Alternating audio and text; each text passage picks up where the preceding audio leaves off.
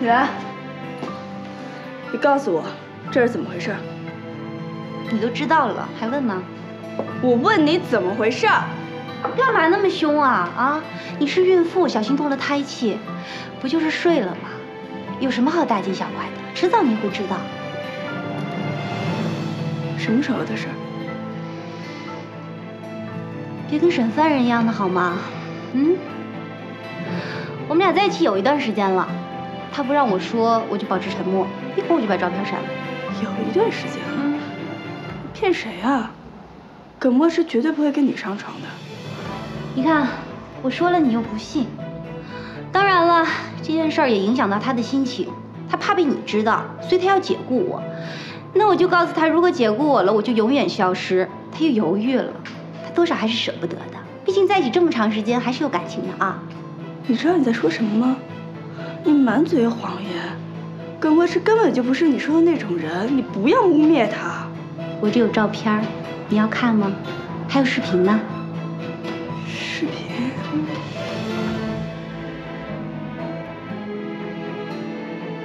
你真无耻！大家都一样，耿墨池有多高尚啊？我之前之所以不告诉你这些，是怕你伤心难过，动了胎气。你知道他为什么要跟你取消婚礼吗？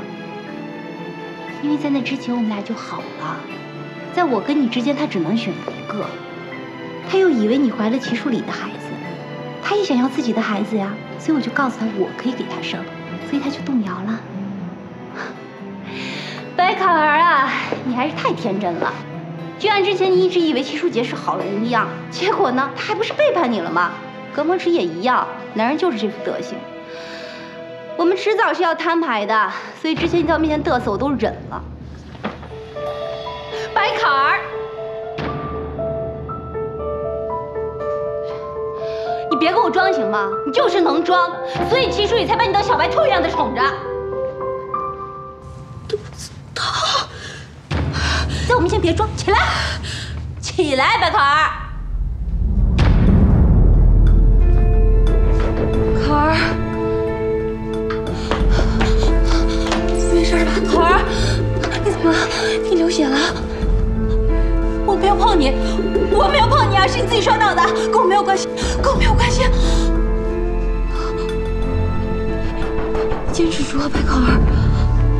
怎么办？怎么办？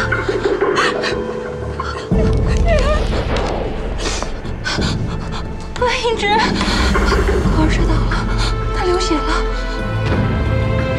流血？考儿怎么样了？我们已经在路上了，很快就到。他就是流了很多血。你让他挺住，千万要挺住啊！你现在在哪儿了？衡山路。衡山路口啊，那应该快了。啊，我也出发了，我直接去医院。张师傅，去医院，快点！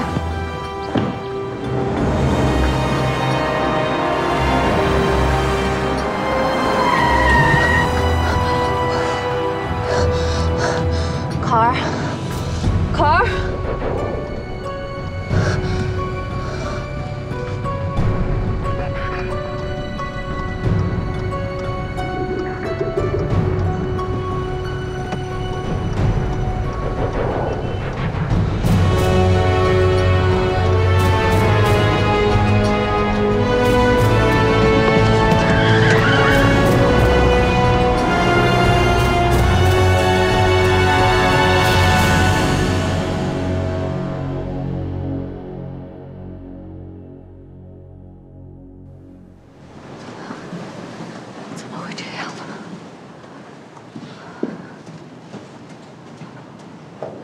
还不出来？孩子不会有事的，不会有事的。那个病人情况怎么样？家里特别担心。我们到科室看看专家怎么说。走走走。哎，你们怎么到的这么晚呢？堵车，堵车。我比你远那么多，你们还比我晚到了40分钟，怎么回事？路上很堵，堵得一塌糊涂，我已经开得很快了。大夫怎么样？孕妇怎么样？孩子已经没救了，拿出来了，孕妇大出血。现在情况非常危险，必须要马上做子宫切除手术。你们是病人家属吗？家属呢？病人家属在哪儿？赶紧给葛墨池打电话。我昨晚上想了一下，跟米兰的事儿，应该主动告诉考儿。我觉得也是，黄总，你觉得呢？先找到证据，证明米兰是在墨池之后进入公寓的。你什么意思啊？你是怀疑我？我是做律师的，任何情况下只相信证据。大夫，求求你了，能不能不切除子宫啊？她还那么年轻。假如能保住子宫的话，我们肯定会保。但是现在的问题是根本就止不住血，输血的速度还赶不上她流血的速度，必须要先切除子宫，缝合以后才能止住血。再不赶紧手术就没命了。他不接，那怎么办？给他那个经纪人打电话，他们肯定在一起。大夫，求求你了，还有没有别的办法？要是把子宫切除了，她一辈子都生不了孩子了。大夫，现在是保命第一，你们现在赶紧联系家属。米兰给我打电话，不接，还是接吧，正好可以探探他的底。喂，米兰，葛墨池在哪儿？葛墨池在哪儿？你让他赶紧来医院。考儿不行了，必须要家属签字。什么？考儿在医院？在哪个医院？考儿大出血，必须要你签字。他不行了，你快来医院，你快来！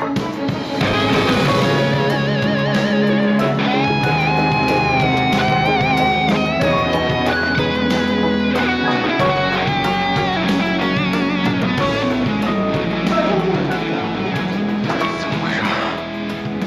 孩子没保住。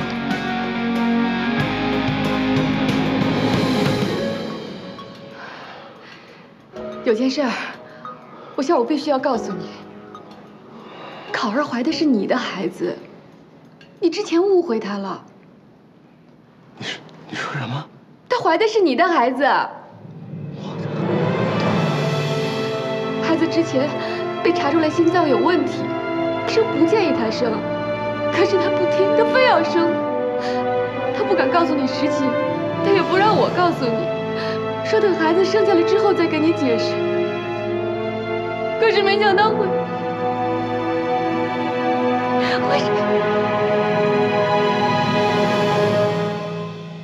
墨池啊，我们要不要也生个小孩？等到你忙完演出，我要给你个惊喜。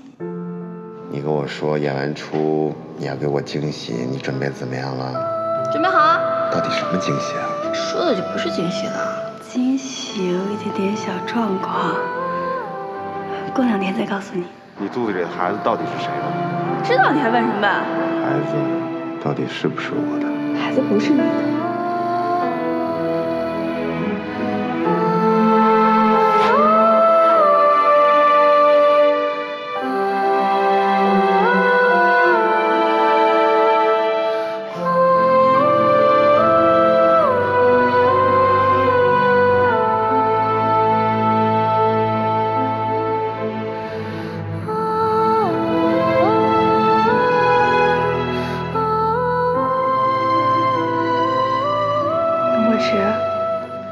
我现在每天都很幸福，有一个小生命在我肚子里慢慢长大，这种感觉真的很神奇。以后宝宝看到这些照片，他会知道爸爸妈妈是相爱的，但是爱情的结晶不是那种。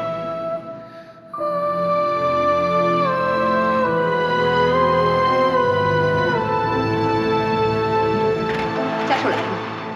来了没有？来了来了，他是。不是，赶紧签字。签什么字？拿掉子宫，现在大出血，孕妇已经不行了。拿掉。哎呀，是的，你快点签字吧，再不马上手术，孕妇就没命了。葛先生，签吧，保大人要紧。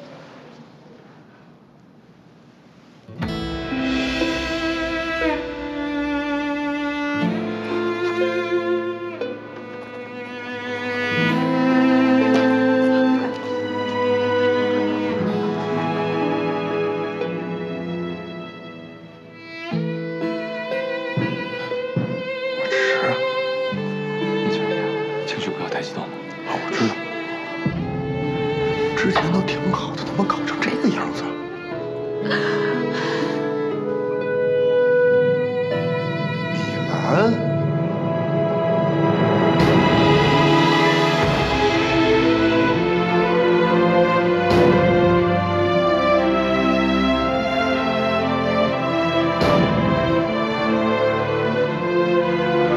米兰，你怎么考儿啊？啊？你怎么考儿的？这儿子什么？你为什么要下来？要掐我去！不是要下来！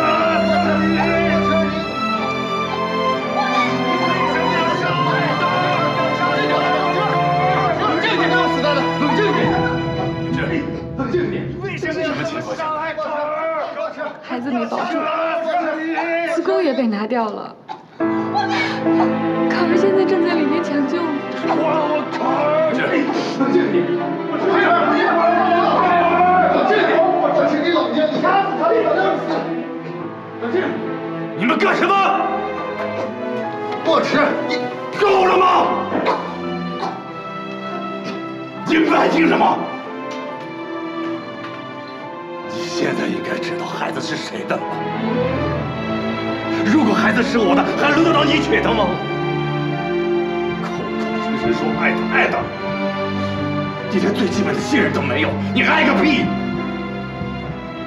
他现在孩子没了，以后也生不了孩子了，他以后一辈子都当不了妈妈了。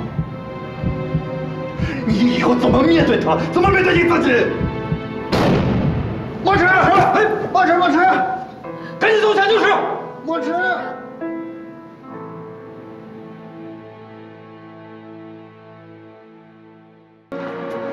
喂，莫迟，啊，谈怎么样？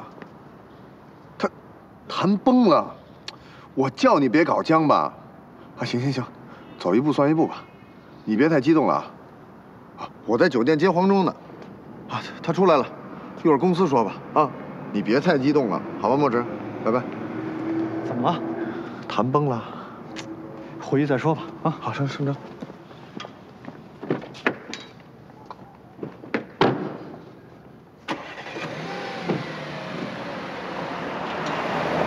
妈，我知道，我一会儿就去做产检，放心吧，不会有事儿的。哎，你别过来啊！你过来谁给爸爸做饭啊？啊，我知道，我会照顾好自己的。啊，那我不跟您聊了，回头再跟您讲，拜拜。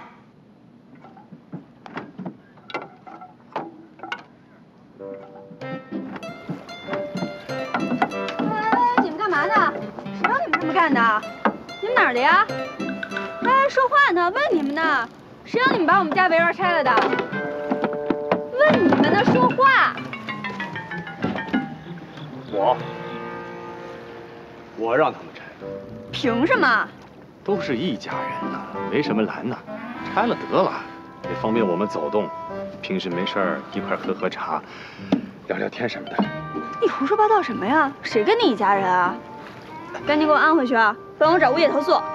他们没人敢收你，我是他们老板。行了，先干到这儿吧，下午再来。是老板。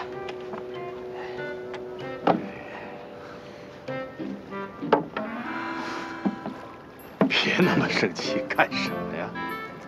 你还怀着孩子呢，小心动了胎气啊！齐助理，你真的让我有分分钟灭掉你的冲动。没见过你这么死皮赖脸的，大半夜的你送什么婴儿车，把耿慕池气跑了，你就见不得好是吗？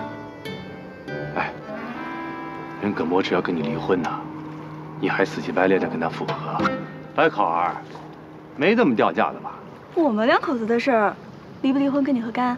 这个话可不能这么说。哎，我还帮你背着黑锅呢，你对我态度好一点，要不然我真的把实情告诉耿墨池，看他还要不要这孩子。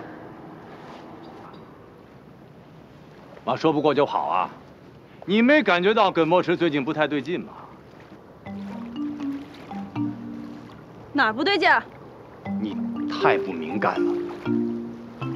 我最近看他呀，印堂发黑，两眼无光，面如铁色呀，一脸的衰相。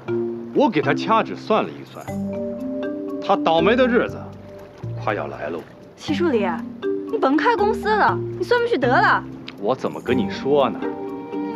人和人之间相互的交流是一种磁场的感应。他是我念念不忘的情敌呀，我就对他的磁场非常的敏感，我就感觉到他最近是越来越弱。哎呀，情况不妙啊！那我的磁场呢？你分分钟可以灭了我。再见。下午喝茶啊。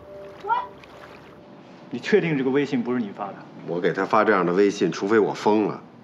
咱们有个最麻烦的事儿，我去小区调监控了，结果小区这2天物业人家升级维护监控，所有的视频都没有，从小区到电梯里面都没有。你说倒不倒霉？没把我气死了。怎么会这样？点儿背呗。那就表示我们无法证明米兰是什么时候进入的小区，他完全可以说是你发微信叫他来公寓陪你，你赖都赖不掉。他除了提出跟你结婚，还有没有别的要求？他说他只想要耿太太这个名分。他很聪明，以莫愁的身家，耿太太的名分可是值钱的很，这可比直接要钱体面得多，而且也避免了敲诈勒索的嫌疑。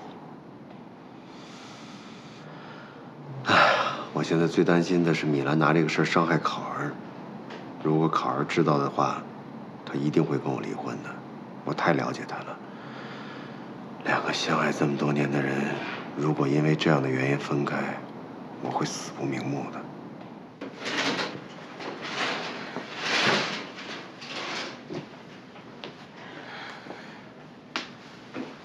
生，孩子怎么样啊？非常不好，您必须马上住院保胎。住院保胎？是的，如果是不住院，这孩子会很危险。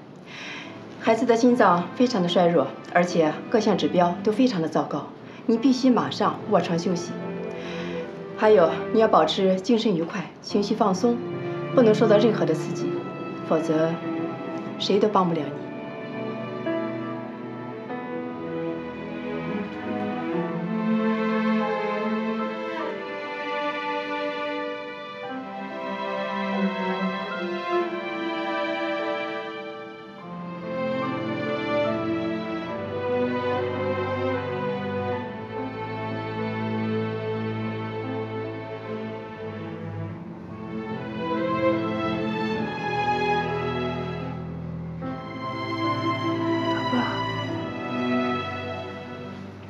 一定要跟妈妈挺过来，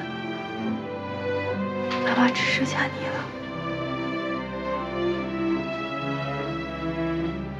宝宝，